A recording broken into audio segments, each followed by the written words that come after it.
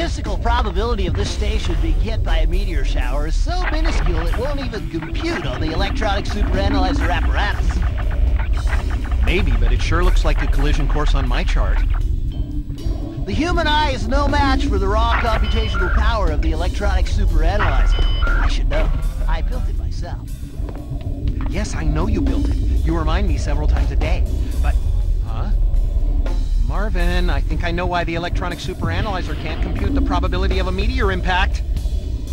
And why is that? It's not plugged in.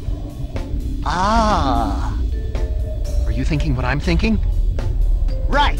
Let's proceed to the escape pods in a calm, collected manner so as not to arouse suspicion. Good idea.